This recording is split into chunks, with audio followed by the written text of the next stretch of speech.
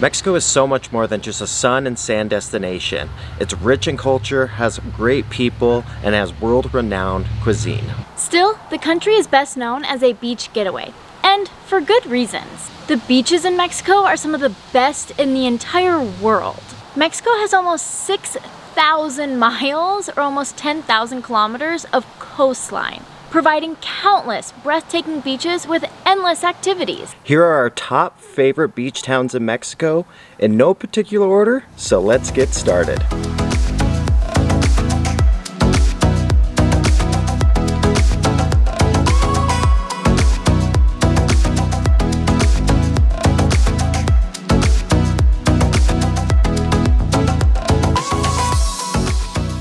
First up, Cancun. With the gorgeous turquoise Caribbean Sea, powdery white sand, and lively coral reefs, it's no surprise that Cancun is one of Mexico's most popular beach towns.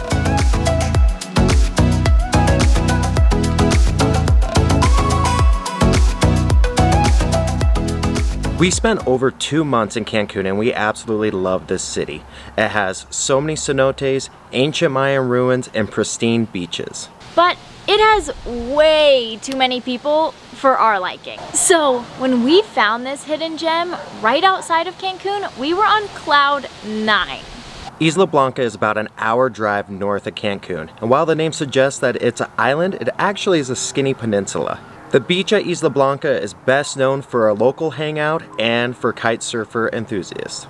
Due to the bumpy and kinda sketchy dirt road that you have to take to get to Isla Blanca, we recommend taking a car with a little bit of clearance. We rented a small sedan, we still made it there fine, but if you have a truck or an SUV, that is ideal. These potholes and this road is gnarly. There's just huge buses and semis coming through, and then there's little motorcycles. So I think it's a slow drive. What a nightmare. Never. Wow, oh, look at that pothole. Holy shit. Oh my gosh. Oh, now we've got a really bumpy road. Oh. This is probably why the beach was empty. But if you have a vehicle or even rent one for 2 days, we highly recommend you go check out Isla Blanca. The beach has the whitest sand and the bluest of blue waters in all of Cancun. That's saying something, and with like almost no people. Next up is Isla Mujeres.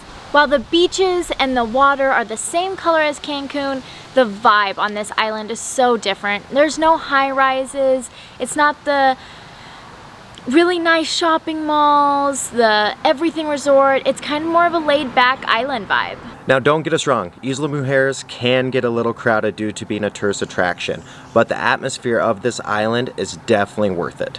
The best way to get around the island is by renting a golf cart. And don't worry, there are plenty of companies that rent these for a couple hours or even the full day. Make sure you stay for sunset, it definitely won't let you down. If you guys are enjoying this video, please don't forget to hit that like button and subscribe to our channel. We appreciate the support. Don't worry guys, we have full videos on all these beaches that we're covering today, and we're gonna link them down below for you. Next up is the resort town of Mazatlan. Mazatlan is a historic capital. It's a beach resort destination, and it's a romantic city. However you want your Mexican vacation to look, Mazatlan has you covered.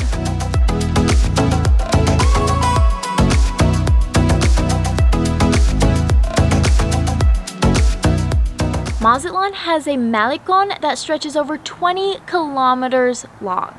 Make sure you check out Carpa Olivera, I believe I'm pronouncing that right.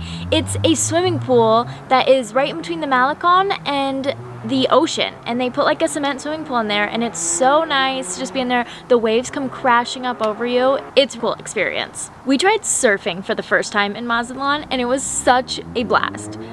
So difficult, but still so much fun. We recommend going to Playa Brujas to check out the surfers or try surfing for yourself.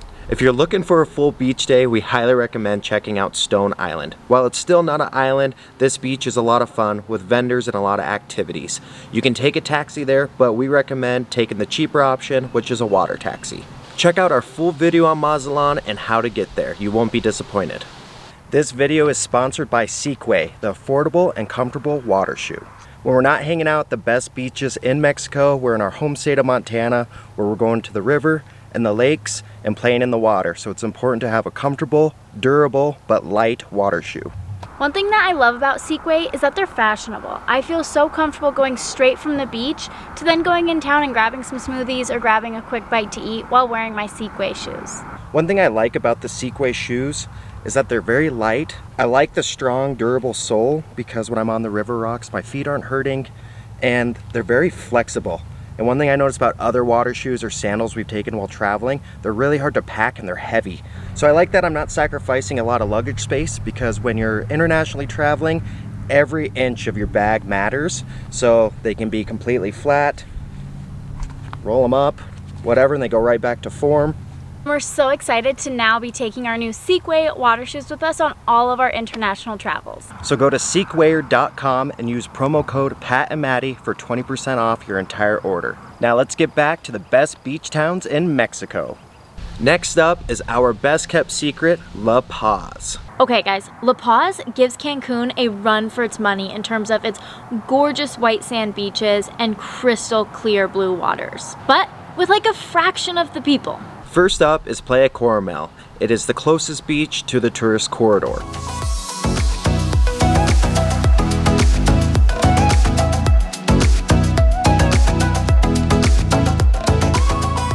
Playa Coronel is popular to the locals due to its close proximity to the city and because of its fun-friendly atmosphere.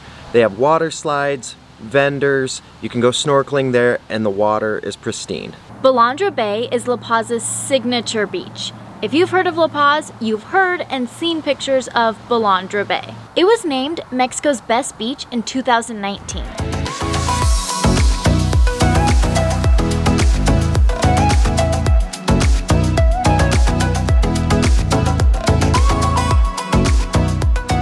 While Balandra Bay does have an entrance fee, you will not be disappointed by going to this beach.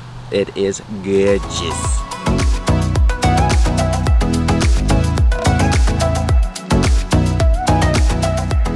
El Tecolote is next to Balandra Bay, and it's known for its delicious restaurants, endless water activities, and party atmosphere.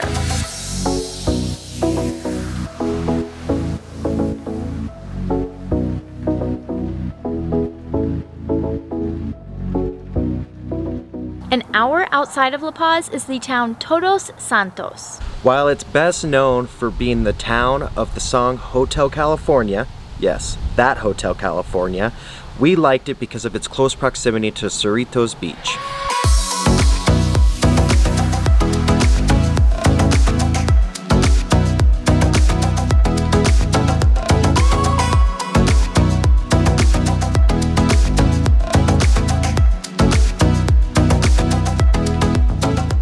This was Maddie's attempt at becoming a pro surfer. She was so dedicated that she spent all day trying to surf to only stand up a couple times.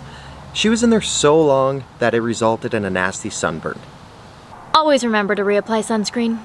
Last up is Sayulita. While we have personally never created a video on Sayulita, we have actually been there a plethora of times. I personally have mixed feelings on Sayulita. While it's a lot of fun, it is one giant party.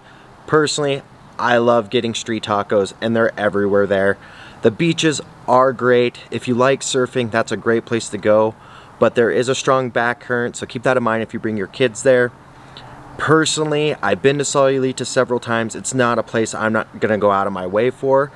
I highly recommend instead going to San Pancho, notably known as San Francisco, which is the next neighboring town, and you can check out our video on San Pancho on our YouTube. We really hoped you guys enjoyed this video and that it helped you plan your next vacation to Mexico. Make sure you subscribe so you don't miss out on next week's video. We'll see you next week!